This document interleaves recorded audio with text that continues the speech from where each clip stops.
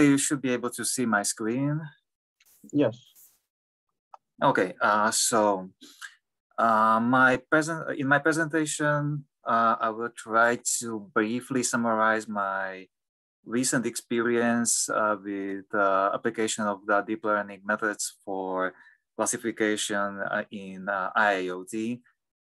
Some issues that I came across, some solutions, and some basic concepts behind it. So in this presentation, I would like to spend first couple of minutes describing the concepts, and then spend a couple of minutes going through a simple example in a Jupyter notebook that I prepared to share with you at least 2 or 3 parts of the presentation. So for the beginning, it's just a really short 1-minute recap of the deep learning that how they look like, and well, how they can be used in the IIoT. So as you can see, well, this is a kind of a general knowledge that comes for the deep learning methods, that you have some layers. You have input layer, hidden layers, output layer. In the hidden layers, the neurons use the inputs and the weights and apply activation function in order to get the outputs. To learn the weights or to learn the network, the deep learning usually uses the backward propagation algorithm.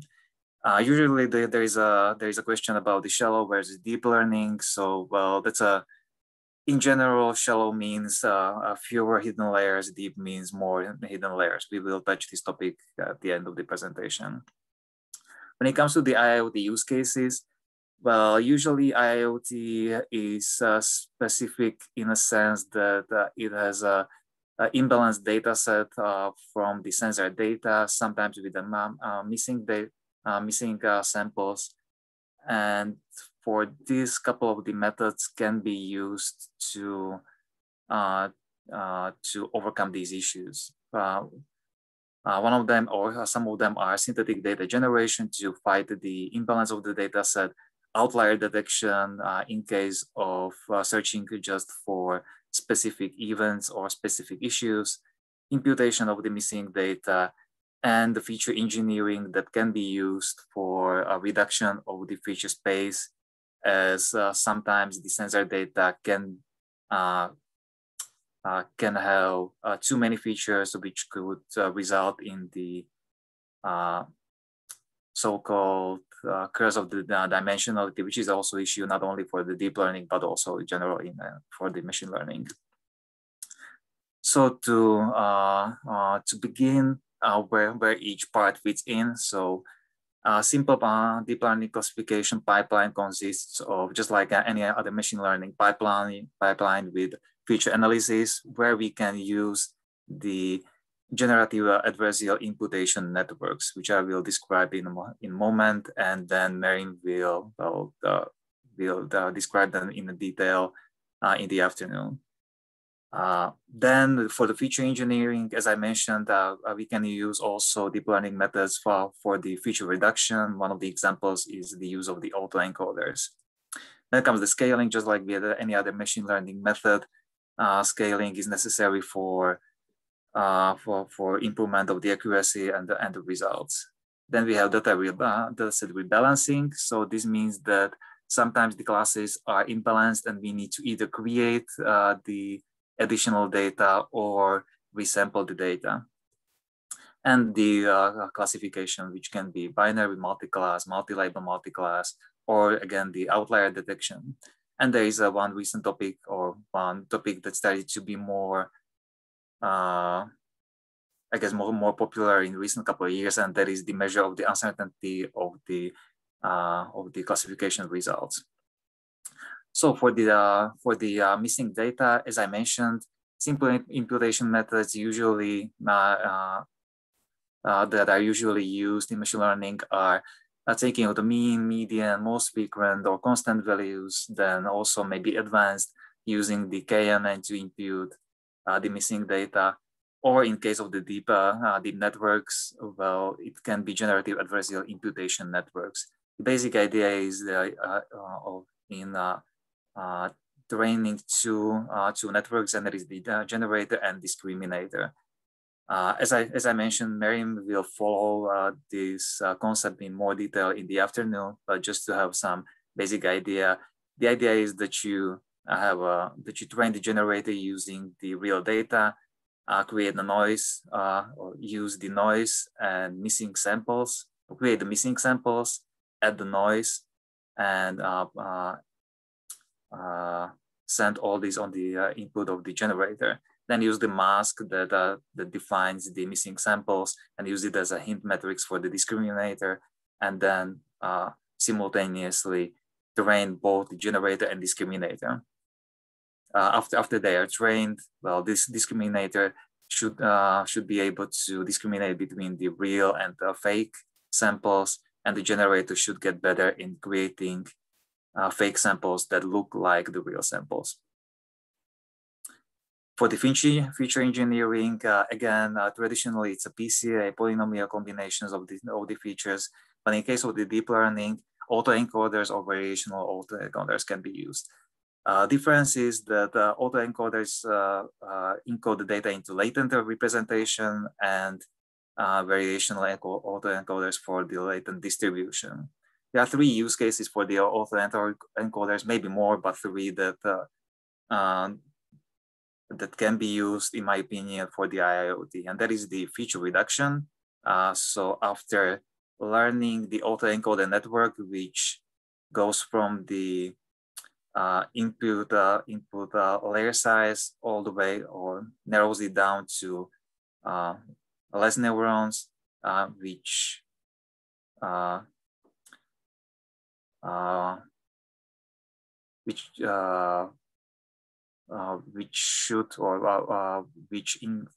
include the encoded data, and then again similarly decodes the data and compares the result. This way, the autoencoder tries to, or trains for the best encoding of the data in a latent space.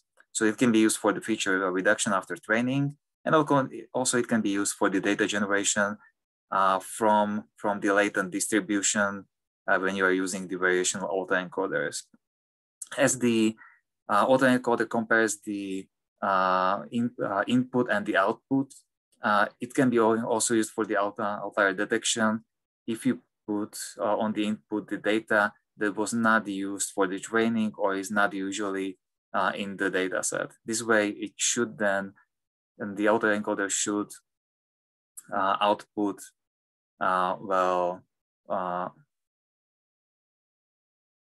I guess it should output a result that the decoded data doesn't look like the real data.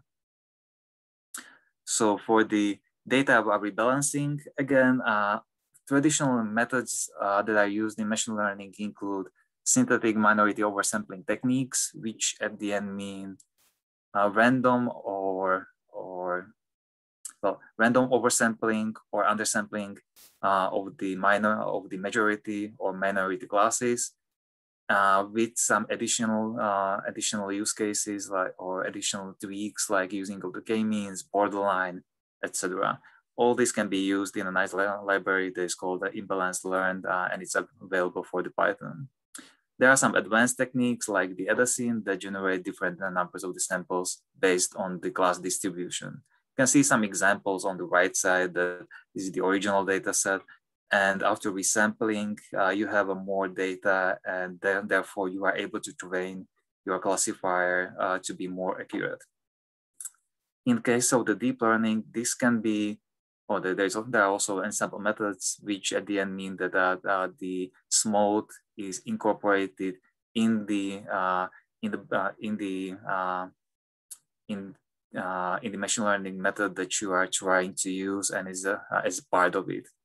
In case of the deep learning, this can be solved quite easily by defining a data loader.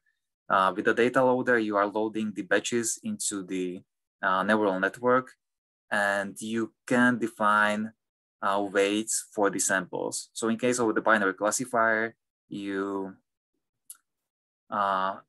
just count the samples in each class, or also in a multi-class classifier, assign the weights to each sample, and then randomly pick the samples to the batch based on their weight.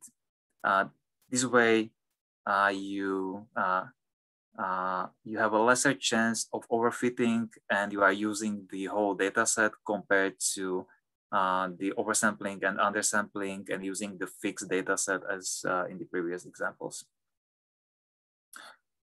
Synthetic data generation. So again, traditionally, if you know the distribution of your data, then you are fine and you can randomly pick numbers from the given distributions, but this is usually not the case. So in case you need to generate synthetic data to train your network, one of the two usually used methods are generative adversarial networks and variational autoencoders that I described in a short, just a couple of minutes ago. When it comes to the generative adversarial networks, again, you are training two networks at once: the generator and the discriminator. This is a more general case of the generative adversarial networks for imputation that I described at the beginning. So again, you are using the input data or some random input data, generating the sample, and discriminator is comparing the real data with the generator data and calculating the loss for the discriminator and the generator. This way, the generator gets better at creating synthetic samples, and discriminator also gets better in the detection. So they are simultaneously training and getting better. So the generator is able to generate data that is more like the real data that you have in the data set. A couple of nice libraries that comes with this. Well, I encourage you to check them yourself.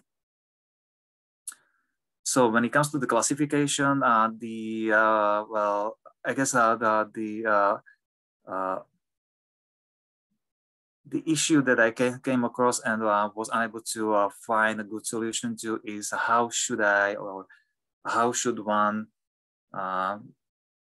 define the network, and what kind of layers should I use, how many layers, how many neurons per layer, etc. There are no general, I guess most often the answer that you will find in any forum or in any literature is that based on your data set, you should design something that could be used for the classification, which is, in my opinion, not really helpful. So I tried to sum up a couple of the advices that I was able to find in the literature. One of them is that, well, mathematically, one layer should be enough to have the universal approximator, but at the same time, it's not really effective, and it can take too long to learn. So that's why the deep learning or more hidden layers comes in the role, as the depth increases the generalization and also can speed up the training process. Also, too few neurons can create additional issues like underfitting, and too many can create overfitting, which we will hopefully see in a minute in an example. So number of the hidden layers. Again, well, there are a couple of advices that you can find in the literature that how many hidden layers should you use. Well, one should be enough. Two should be enough for every case, but then at the same time, the more layers sometimes can help you create more general solution. A couple of rules of thumb that I was able to find in the book Introduction to Neural Networks, and there that the size of the input layer, number of the neurons should be between the 2/3 of the input layer and the output layer. It should be between the size of the input layer and the output layer, or shouldn't be larger than twice of the input layer. Again, this is more of a trial and error issue. There are many parameters that you can tune for the deep net. Two important ones are learning rate and the batch size. Again, there are no good rules of what you should use or what kind of value you should use. When it comes to batch sizes, if you use the whole training set, then it will converge really slowly. If you are using the one, then you are one sample at a time. You are doing at the end stochastic gradient descent. If you are using mini batches, again, that's an additional parameter that you need to define, but it can give you better results. When it comes to the learning rate, there are a couple of rules of thumb that people usually go for, that to use some values in between 0.01 and 0.1, etc. There are of course also other values that or other parameters that you can tweak depending on the optimizer that you are using, like a momentum, weight decay, etc. There is also a specific topic when it comes to the design of the networks, that is the pruning, and there are a couple of ways how to deal with it. It's either incremental or selective pruning. The whole idea is that you look at your network after the training process, and then you start to eliminate either the network, either the connections or the neurons, in order to make better results, in order to make it more effective, and it may be to deal with the overfitting or underfitting of the data. There also there's also a plethora of the optimizers that you can use. I think there's about 10 or 15 in the PyTorch. The most usual ones are the SGD, ADAM, but there are also other variations of them, and the learning rate schedulers.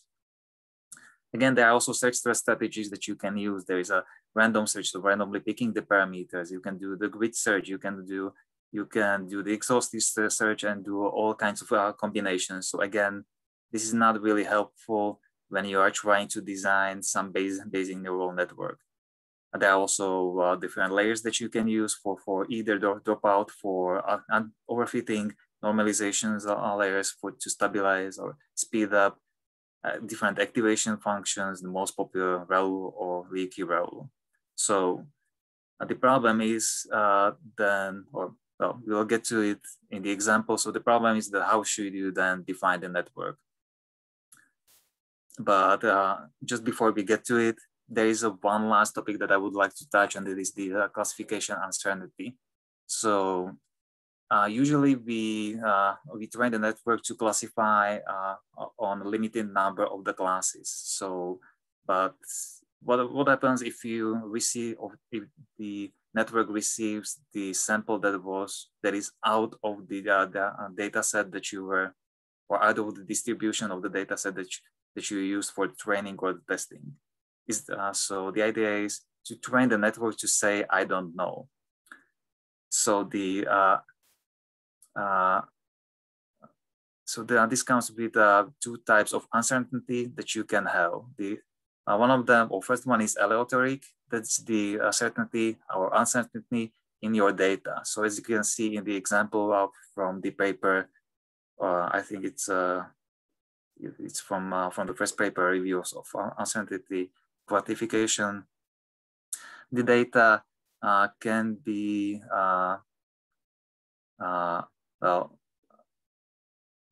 maybe you are trying to approximate some function and the data is somewhere around it, but there is a bit of a noise in the data, and this is the uncertainty in the data that you can't really reduce. But then there is epistemic or the knowledge uncertainty, and that comes with the model.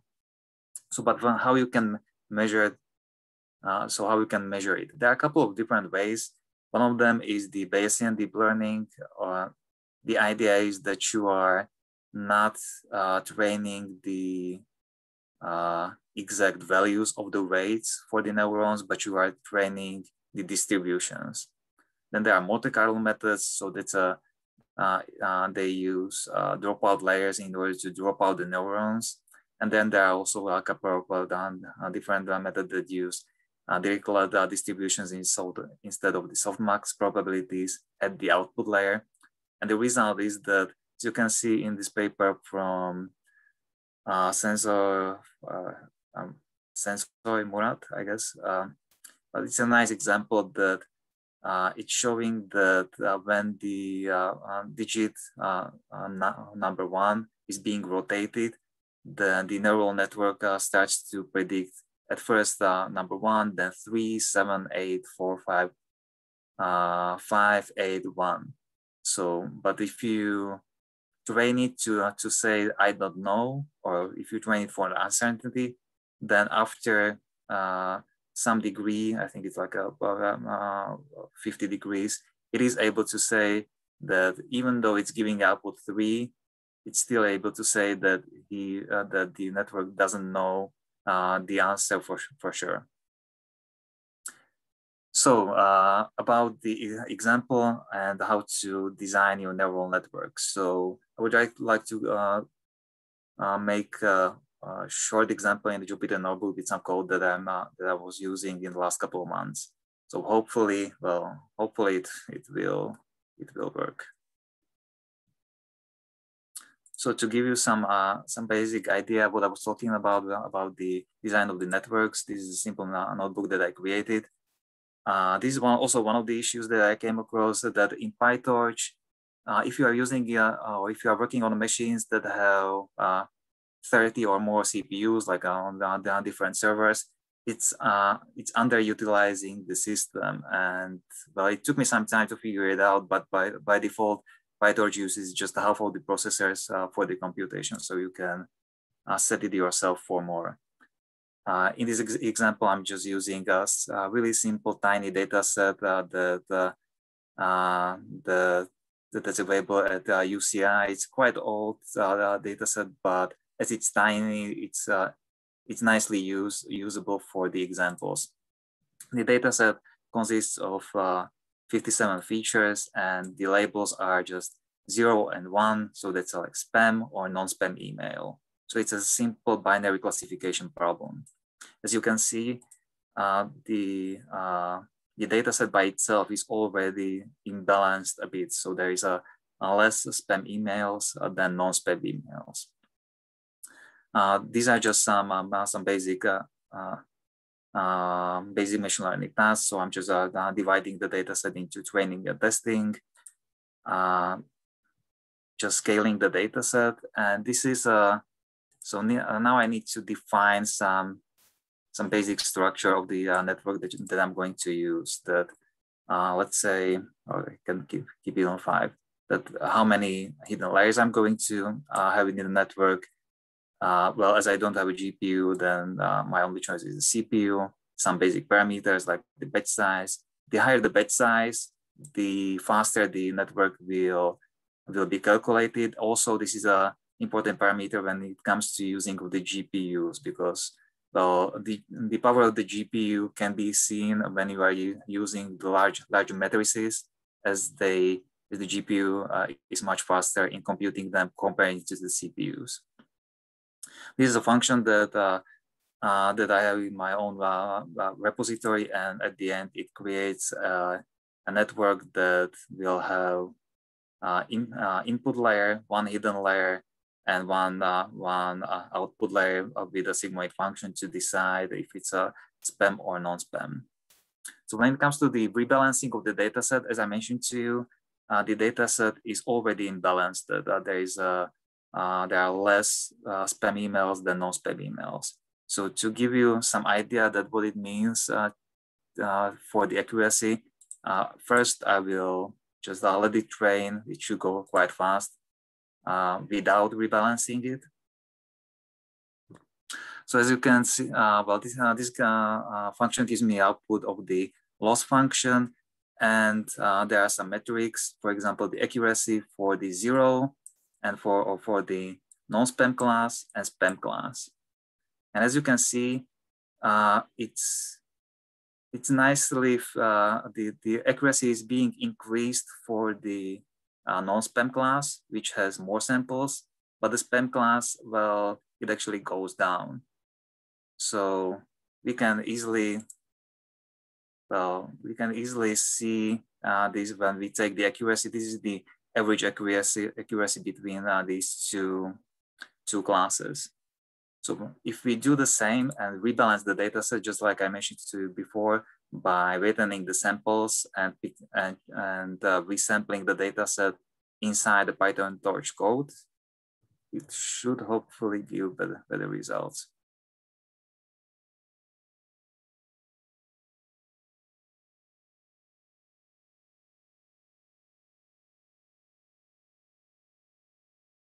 So as you can see, the accuracy for the spam data set is increasing. So even though at the beginning it was quite low, but thanks to resampling and dealing with the imbalance in the data set by resampling the data for the patches, the accuracy just gradually increases with some, I guess, minor flaws.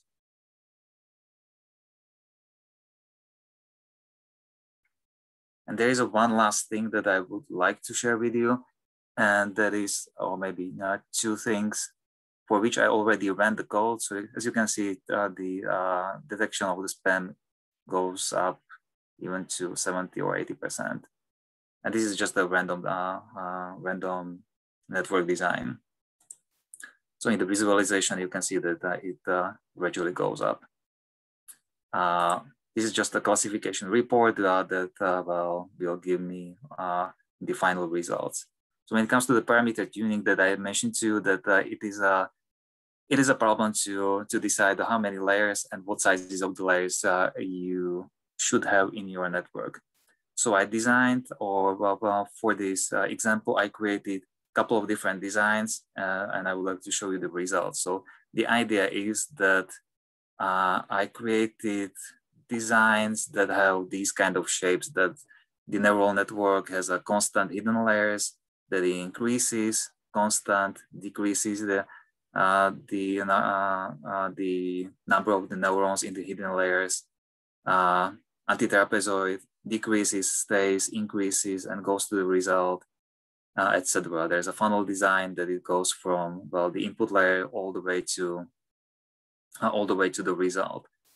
And the number of the hidden layers are just, as you can see here, 3, 5, 7, 9, 11. These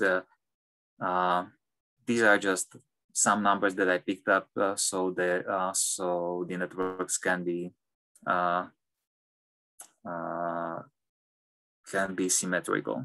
I already trained the networks using the grid search, and I would like to rather present you the results. So when you look at the different network designs, you can see that, well, in the legend, it says the number of the hidden layers. So when you look at, for example, I guess the funnel design is easiest to understand. That if you have a simple funnel design, so you are going from the input or the size of the input layer to the last neuron, which is just 1, and you have 3 layers, you are getting much better results than if you would use 11 hidden layers. This code, and also there's a difference between these numbers that you can sometimes see in some of these examples, that 3 layers perform a bit worse than the 5 layers. Also, there is a different accuracy depending on the design that you want to choose. In this case, you can see that after some number of the hidden layers, like 9 or 11, they are not really improving at all. So seems that it makes more sense to use just fewer of the layers. So this way you can do a grid search and define the hidden layers or number of the hidden layers and their size. And when it comes to the parameter tuning, this is a simple implementation of the Bayes optimization. That it's a library that you can find and easily install. The idea is that you create objective function, you create some basic design, and you are searching for the best parameters for the given function. So you set the batch size. The batch size you are expecting should work will be between, let's say, 100 and 1000, number of epochs, number of learning rate. And for the Bayes optimization process, you just define that how many initial points should the process try, let's say 3, and depending on the results, how many iterations it should do in order to find the best combination of the results. And when I run it, so as you can see that it's doing the initial 3 points. It finds out that the accuracy was best for number of epochs 3, batch size 267, and the learning rate 0.04. And well, then it proceeds to try to find better combination of the parameters. And with this, I would like to end the presentation. Thank you for listening. So if anybody has any questions, well, I'm happy to answer. I hope I didn't, well, I think I went over 2 minutes, so it should be still quite okay. Yeah, it's okay, Pavol. Thank you very much. Very nice presentation. And just to complement here what Hirle said in the beginning, so I've been actually working for a bit over a year in FIREMAN, but officially as a full member very early. So, and you were like one of the key presenters in the first year workshop, and you are here in the second one as official member. So very good, yeah. Pavol, and thanks, and very nice presentation and contribution. So anyone has...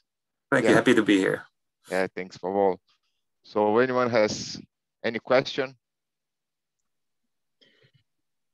Don't be shy, people. Hi, Pedro, this is Shubham, and I have a question for Pablo here. So hi, Pablo, thank you for a nice presentation. And I am working more in the area of powertronics where artificial intelligence or data-driven approaches can be used. So as I'm working more on the cybersecurity part, so I'm usually complaining about using any data-driven approaches because like you discussed, the uncertainty, as you ascribed here, could be noise, but this could also be intended bad data in the data set. So how do you think we will be able to eliminate or at least find out that there are some bad data which has been intentionally put into the data set to come up with a compromised system? So do you have any views here? Yeah, I would start maybe with, well, I guess there are two approaches, and it depends that which one gives better results. And that is the look at the data as on the outliers and use maybe some type of the autoencoders. I described only the basic one, but if you go on a GitHub, there's a plethora of different well, tweaks and adjustments to the autoencoders. So you can treat the attack or intentionally bad data as a as an outlier, and or you can look at it as an uncertainty problem, that if the neural network receives the data that it's too uncertain about, like the example with a digit, then you can set a threshold that if the uncertainty is above some level, or if it's, well, okay, ideally it's a 1, then you can raise alarm or something like that, that you are suspecting some, some attack or something. Yeah, actually, I have been, looking into these solutions as well. In Powertronics, the time to respond to any of this uncertainty is really less. We are talking about milliseconds here. So by the time we realize that there is an uncertainty or anything like that, the system has already taken the action.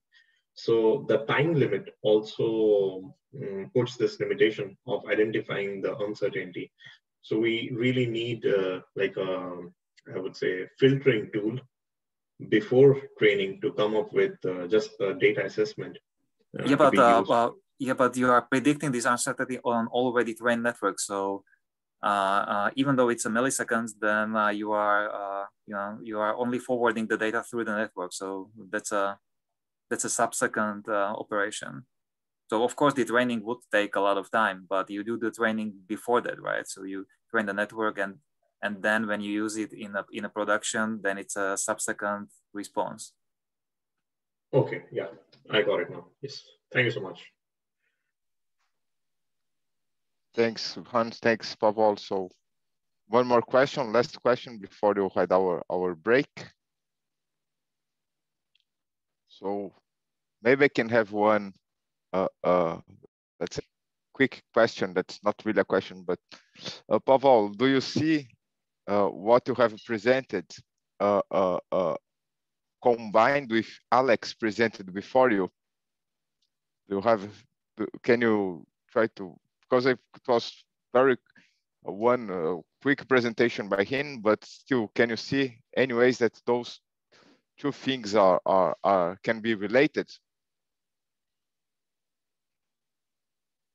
Yeah, I think that Alex mentioned a couple of places where some deep learning deep nets can be plugged in. I just can't recall it from the top of my head, but I noticed that he mentioned it at some places that either that or as a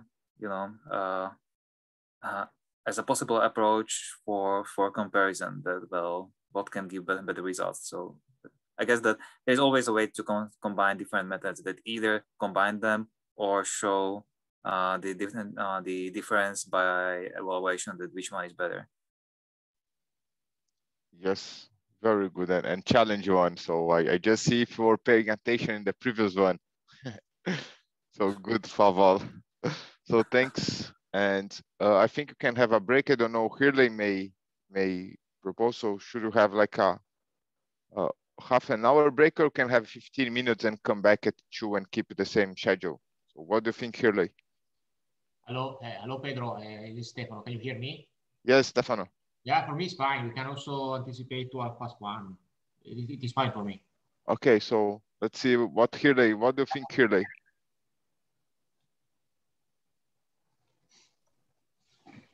Options are fine. Maybe you can have like a, let's say, 15 minutes or like around 10 minutes break, and then you can return around 2, and then you can start the presentation with Stefano at 2. Sounds good for me. I can actually present at 1:30. This is even better for me, if this is possible. Oh no, because you are in Finnish time, so that's the reason for you. Sorry. Yeah, okay. like for you is like I think you are in the it is 12:45 for you. For us is 1:45. So okay, so we are going to have a break of 10 minutes. 10 minutes, yes, and then you can present. Is it okay? Yeah, that's fine. That's fine. Okay, yeah, sorry.